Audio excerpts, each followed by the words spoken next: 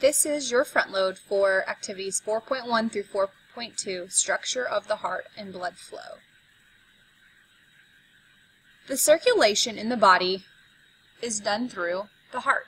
It helps with blood flow, and the cardiovascular system is what's responsible for carrying the oxygens and nutrients. It's very important to understand how the heart works in conjunction with the lungs in order to carry deoxygenated blood and oxygenated blood throughout the body so that it can supply oxygen to the cells throughout your body.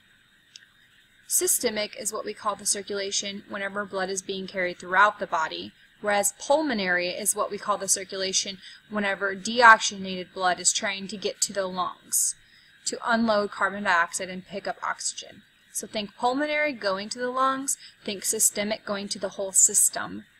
Systemic is for the blood that already has oxygen.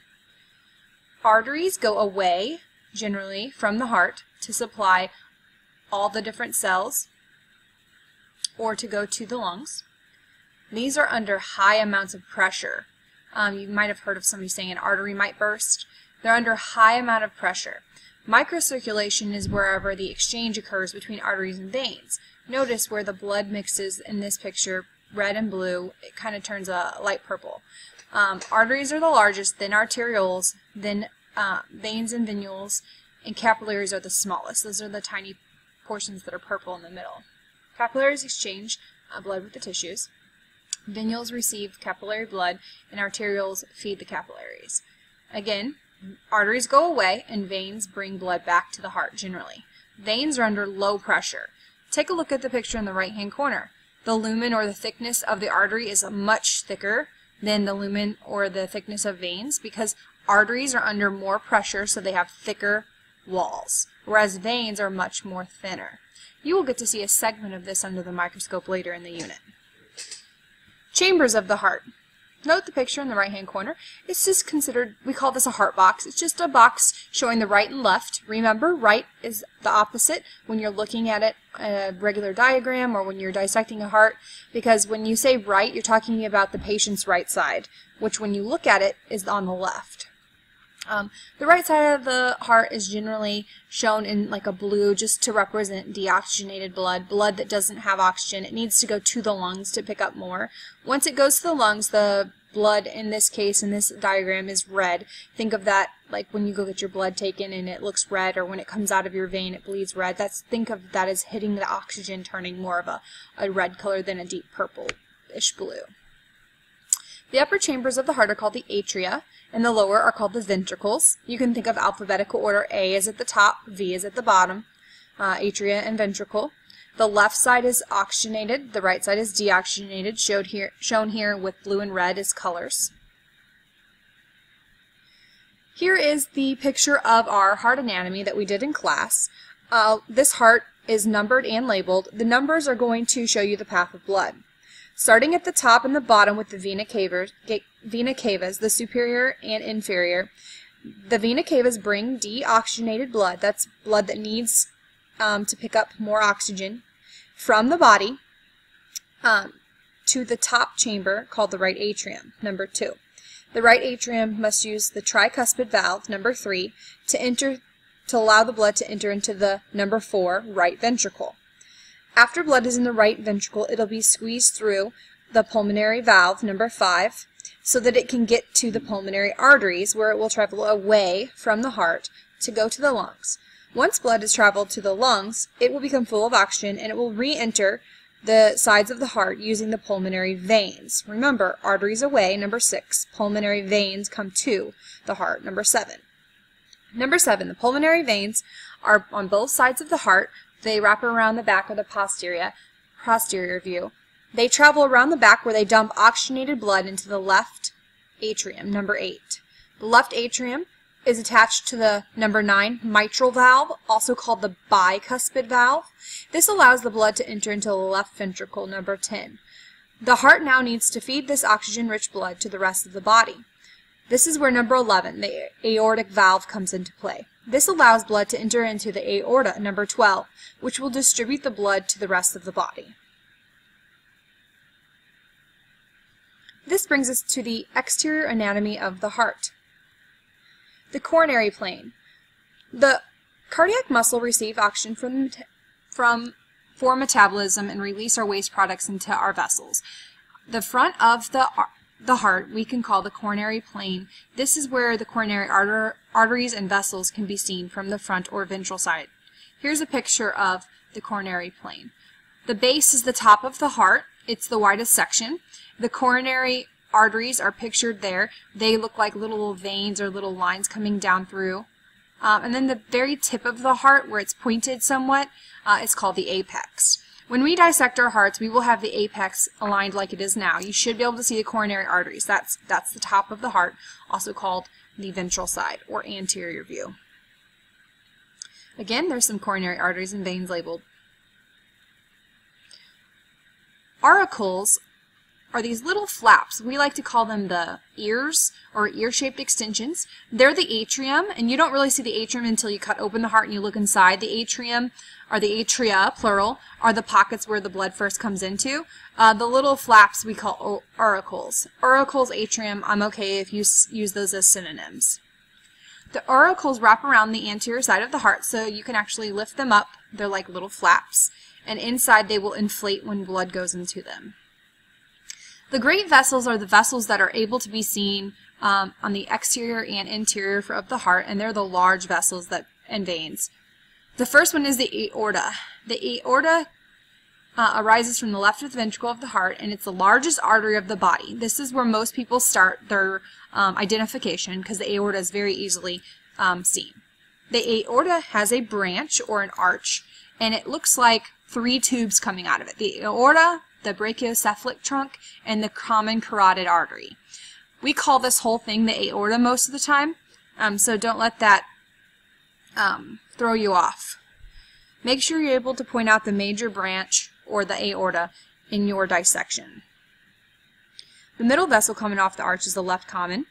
It supplies the neck and the head with blood. The opening on the left part of the arch is the left subclavian artery, and it supplies blood to the upper limbs. The back of the heart, also called the dorsal side or the posterior view, you can also see the aorta, the large vessel at the top. You can see the other two pointing to the right on this picture. Make sure you understand that the aorta is the largest artery in the body, and it transports oxygenated blood to the rest of the body. Here is a posterior or back view of the vena cava. The vena cavas, there's a top and a bottom one. Superior is above, inferior below. The superior and inferior vena cava are often referred to just as the vena cava. This is where low oxygenated blood returns from the heart from the vena cava to go into the top right atrium.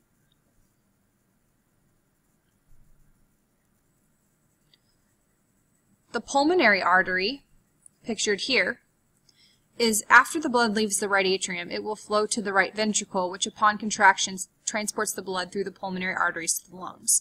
It comes off the right ventricle as the pulmonary trunk, we sometimes call it, and it will lead to the left and the right lungs. The pulmonary veins are on the posterior of the heart. The openings are inferior to the pulmonary arteries. You should be able to stick a probe through and make the left auricle wiggle when you stick your finger or a probe through these. Remember, once in the lungs, the carbon dioxide leaves the blood and oxygen enters. The blood then returns through this pulmonary veins and empties into the left atrium of the heart.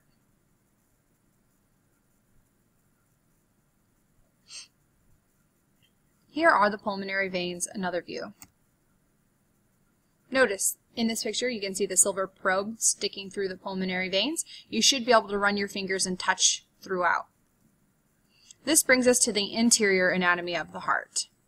When we dissect, we're going to dissect on the corneal plane. We're going to make one big cut from auricle to auricle down, go from the left auricle down to the apex, flip it over, go from the right auricle down to the apex. When you do this, you might have to take your scalpel and kind of start to slice a couple of the fibers open, and this will allow you to lift it open like this.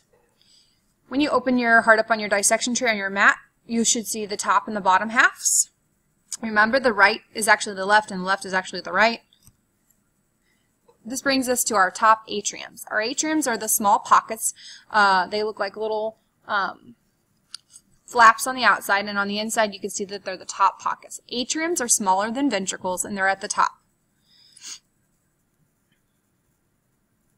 Notice there is the septum in the middle. There's the right atrium.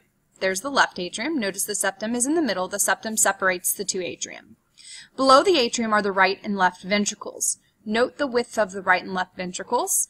The left ventricle is much more thicker because it's got to pump blood all throughout the rest of the body that has oxygen in it. Whereas the left ventricle is much thinner because it only has to pump deoxygenated blood to the lungs. So it's not very far. They're right behind the heart. And so it's not under as much pressure when it comes to having to be thick. Located between the atria and the ventricles on both sides will be valves. There's the right ventricle, there's the left ventricle. Valves are very important because they prevent backflow of blood through the heart. It's like a doorway. This picture shows all the valves that you're going to need to know: the mitral, the aortic, pulmonary, and tricuspid. Notice the mitral valve has another name. We call it the bicuspid because there's only looks like 2 flaps versus 3, or tricuspid. Note the size difference between the mitral valves and tricuspid valves, how they're larger than the aortic and pulmonary valves. The tricuspid valve, shown here on the left, is one of 2 of the right heart valves. It separates the right atrium from the right ventricle. This valve has 3 cusps, which prevent backflow of blood after it leaves the right atrium.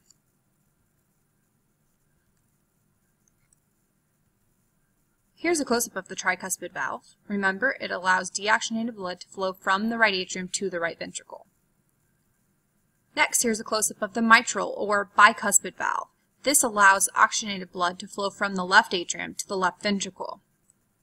Now, I did not talk about the semilunar valves yet. The semilunar valves are at the top of the heart. They are between the aorta and the pulmonary arteries. The pulmonary valve allows blood to flow from the right ventricle at the bottom up through the top to the pulmonary arteries, or away from the heart. The aortic semilunar valve allows blood to flow from the left ventricle, the bottom of the heart, up to the aorta, where it will carry oxygen to the rest of the cells in the body. Here's a close-up of the Chordae Tendineae. Chordae Tendineae, also called heartstrings, are the fibers that connect the valves to the papillary muscle. Papillary muscles look nice and smooth and shiny. You actually will be able to feel these in the lab and feel how hard and muscular they are. If you have successfully gone over what you needed to go over during the lab, you will be able to show me the apex, the base, the right and left sides of the heart, the auricles, and the coronary artery and vesicles. This is on the outside or the exterior of the heart. When you get to the interior of the heart, you should be able to point out the septum, which separates the left and right sides of the heart.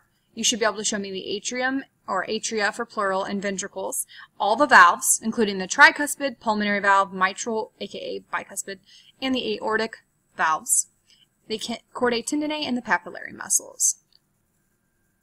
Final checkpoint, you should be able to show me the flow of blood through the heart when it comes to the different steps as shown before. Feel free to pause and go back and watch this video as needed, and we will do our dissection shortly.